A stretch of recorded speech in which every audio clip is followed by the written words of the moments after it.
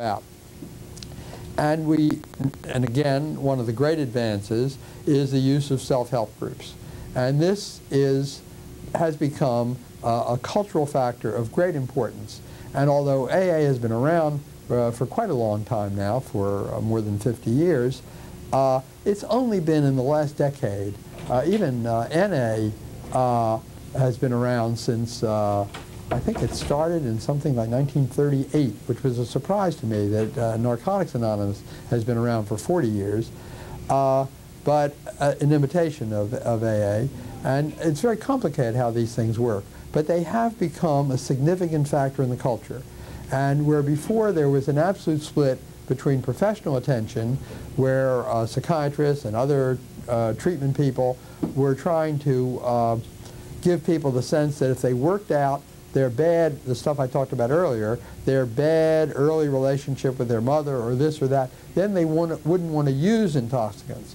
And what everybody who's in trouble with intoxicants wants is they're willing to stop use if they could only stop wanting to use. And that's what they want extinguished.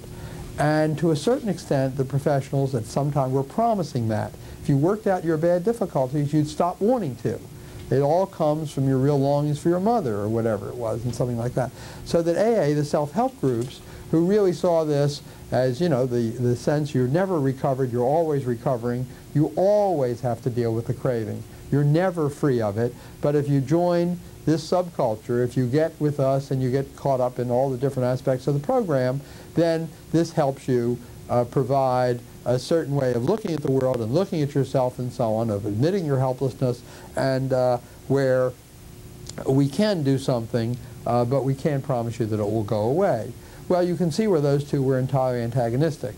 And the self-help group saw the professional treatment providers as really antagonistic to their efforts. Now again, I think that's been a great change.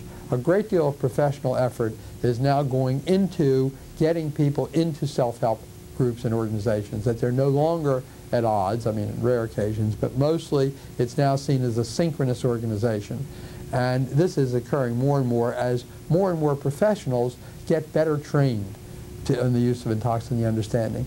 You know, it's still rare. Think of how few psychiatrists really have devoted a lot of their attention and time to intoxicant use. Few psychologists, not so many social workers. I mean, all the professional groups. It's changing, but it's changing slowly, and that too is an educational process.